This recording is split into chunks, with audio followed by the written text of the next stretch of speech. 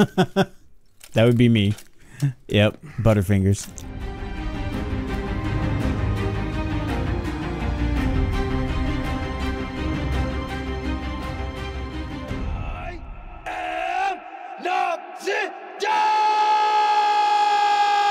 Hey everyone, how's it going? Noxidar here, and welcome to the next reaction in Delicious in Dungeon, episode 5. I've really enjoyed the series so far.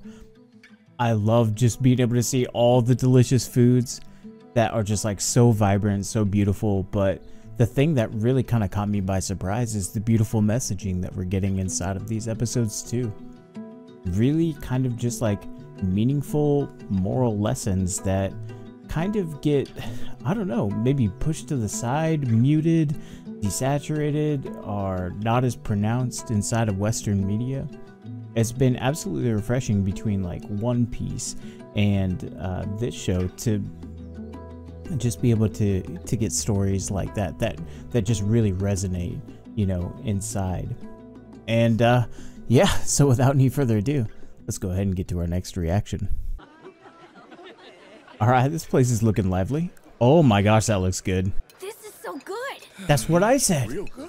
Worst thing about the dungeon, not being able to eat this good when we're in it. Let's savor it while we can. They don't have a senshi, that's why. Dealing with food is a bigger pain than the monsters the deeper down we go. A week's worth of food is heavy. Some people stay in for a month. How do they do it? Well, McBell, what they do is they kill the parties they need and feast on their flesh! It'd be way easier to hunt monsters for food than other parties. You are what folks call a wet blanket. At least he's having fun as party leader, right? Some say the monsters are getting more aggressive. Is that thing gonna pop up and get her? Is it gonna snack on her? All right, so this may sound a little weird, but I do have on some level kinemortophobia, the fear of the Walking Dead. And I've like thought about it, and I'm not really sure why. Like, don't get me wrong, it's fun playing games where you're like slaughtering hordes of zombies and stuff. But on the same level, like in a survival horror aspect, like when they're just slowly getting into my face. So when I first played Dying Light, I used to run rooftop to rooftop, and I would only use throwing stars.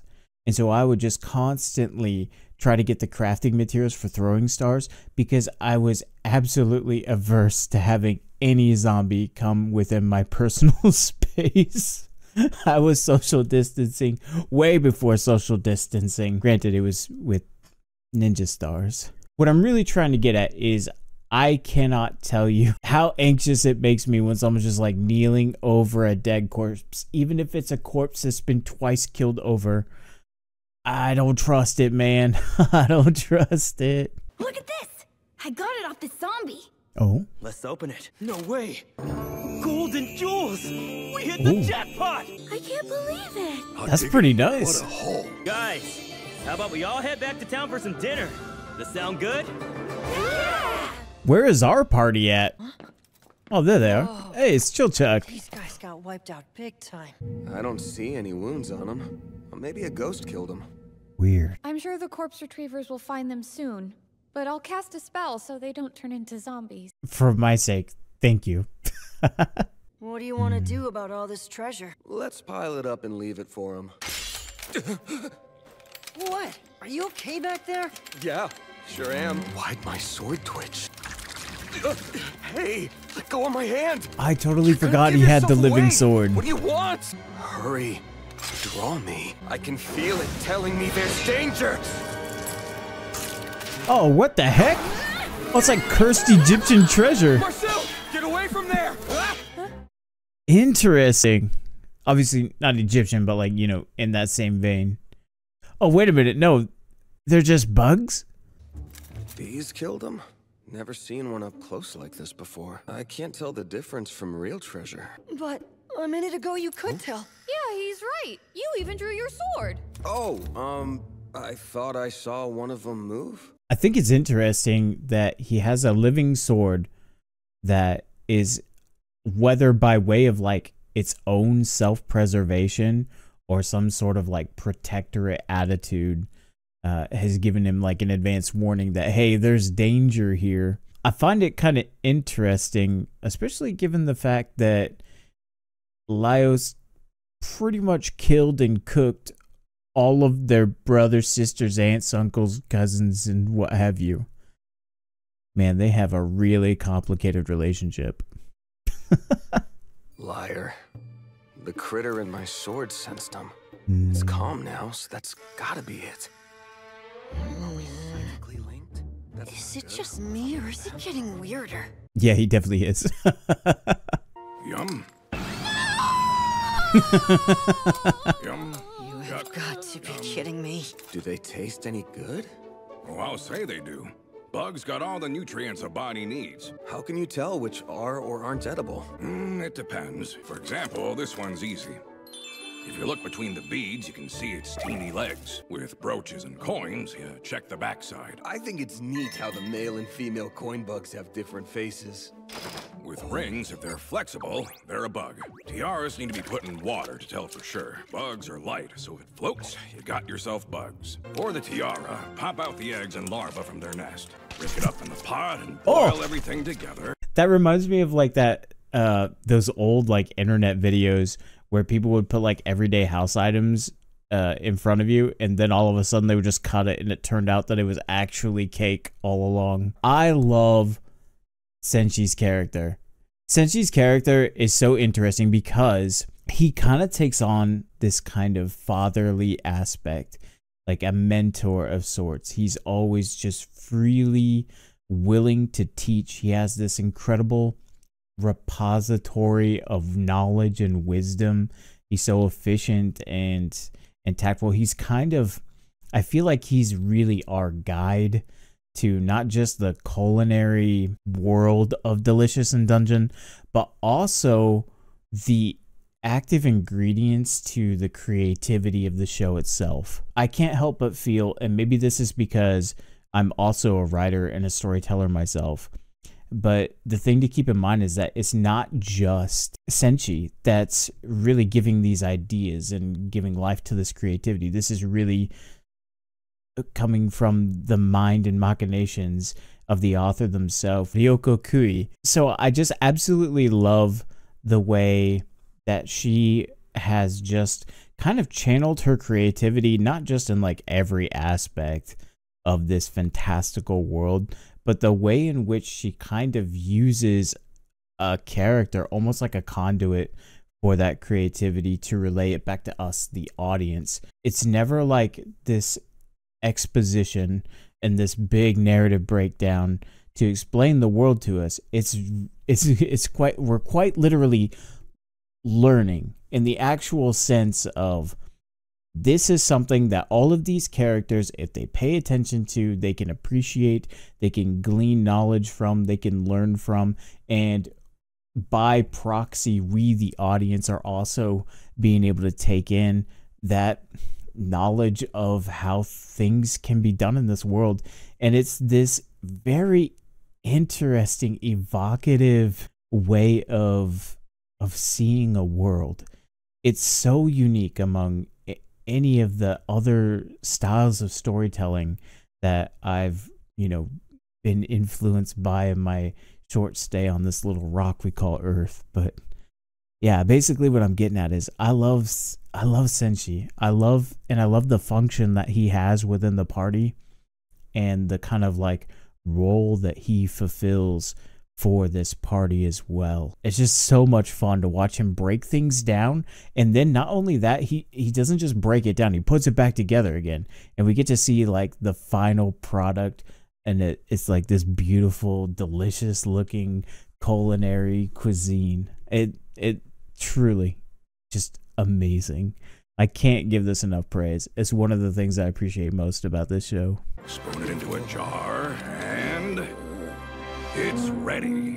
That looks so good. I mean, that jar looked like it was filled with something that Lisa Frank would have came up with in the 90s, but be that as it may, it looks really good. Folks up top can try raising them, but they just don't taste the same. Interesting. Free-range monsters and bugs.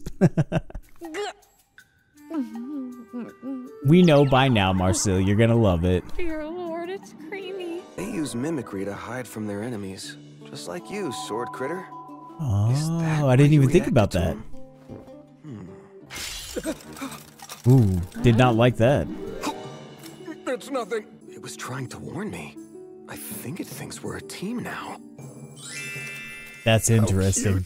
I have to give you a name. What are we supposed to do with the ones you said we can't eat? Toss them if you want. You'd break your teeth. You can't eat real treasure. You'd break your teeth. You can't eat real treasure. Real treasure. Why didn't you say that before? From now on, your name's Kensuke. Oh, that's a good name for a sword. Yeah, I believe Ken is already the Japanese word for sword, so a little on the nose, but okay. You're eating another one of those things? We got a lot of leftovers. Honestly, this isn't a picnic. Great, the temperature dropped. All those shimmery blobs. Yeah, those are ghosts gathering. Go, before they see us. Ghosts? They're drawn to the corpses we just left behind. Blast them with a spell and... That's right. Fallon's not here. That would be me. Yep, Butterfingers. Whoa, that looks awesome. Ooh, Dentine Ice. Remember those commercials? My ears. Hurry, get up! Lifgaunt, Adenbaum. There! That's all there is to it. Those pesky ghosts can't harm you now. That What's guy's this? on the missing adventurer list, all right. I see. Okay, I'll take care of them. First, I'll knock him. I'll do it. This can be handled without violence. No, Fallon, wait! Oh, I just needed a hug? Be at peace. And leave this body. Fallon! That's actually pretty cool. I'm not gonna lie. Fallon was amazing. I mean, is. I really like how, even though as an audience we've only been introduced to Fallon for like a matter of minutes, moments at best, and yet the theme in this episode of showing how even though the party is working kind of cohesively, right? Like they sidestepped the tragedy that befell the last party with the bug treasure and the mimicry and all of that, but to also show how even though they're, you know, moving through the dungeon competently, their party in essence is still kind of not whole, not complete. We really can feel the missing presence of Fallon, and finally like learning and getting a sample of what the party would be like with her presence with these flashbacks. And I think that's really cool. You know, she's kind of like the main thrust for going on this mission or journey, adventure, whatever, quest, what have you. So to see some inclusion with her and to see her kind of be present in spirit, kind of ironic, right? Fighting ghosts. But I think that does a lot to serve the storytelling here. Yeah, I enjoy that. I'll give them all a gentle embrace. Oh boy. Gentle embrace of explosions. No. Oh. Gentle. No, no! Wait, you have holy water? Nope. Gonna make some. Dude, leave it to Senshi to like MacGyver his way out of this situation. There's all kinds of custom in the world to get rid of evil stuff. Fire's one of them. It keeps the dark back. All through history, Yeah. folks have used it as a sacred symbol and a holy ward to keep that evil the hell away from you. Booze is holy too. It's used as an offering to the gods and to purify whatever it is that needs purifying. Then there's salt. Traditions going way back say it protects against evil. And since sugar looks the same, I'll add some of that. And we're just, You're making this up as you go! that's what I was gonna say. Not a We're just bad making idea it to up. add some herbs. The holy water's ready. I'm not gonna lie, this looks like some kind of arts and crafts that was put together by younger kids where like they take like hand sanitizer and water and something else, and they pour a bunch of glitter in like a water bottle with like some extra floaty shiny bits, and that is exactly what that looks like. But again, going back to like how I talked about Senshi earlier, right there is a perfect example of how he kind of touches on things that would be familiar to us, kind of playing into not only our own rich history, but also the rich history of this world as it's presented, while then throwing in and making an impromptu concoction for holy water, while taking ingredients that we've seen through all the previous episodes, things that have been kept from like the slime guts and stuff.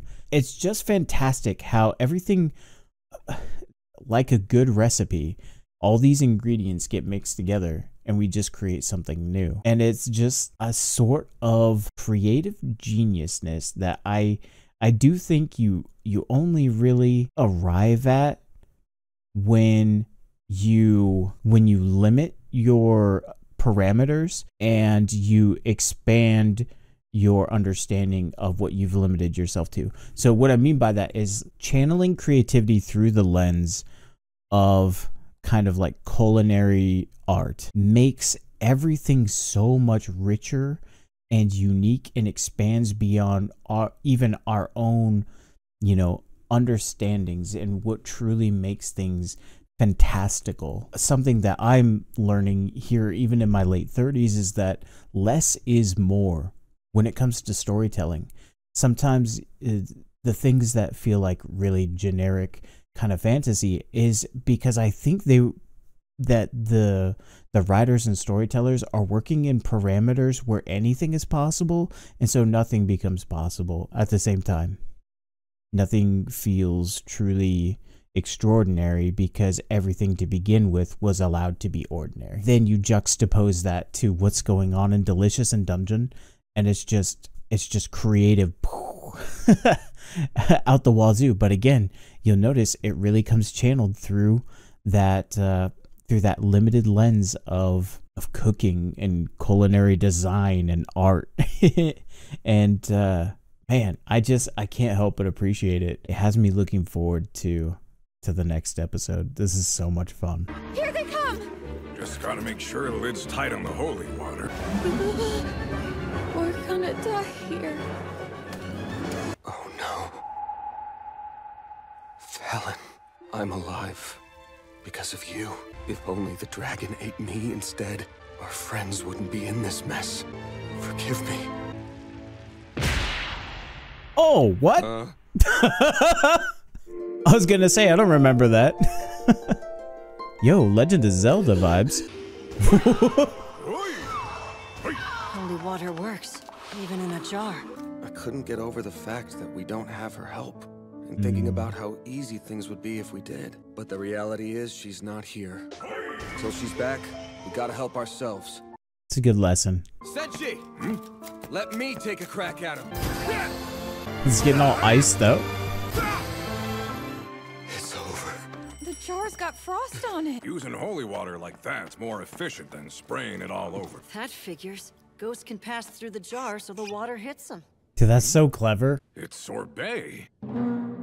Ectoplasm freezing a joke. Is it safe to eat something with ghost funk all over it?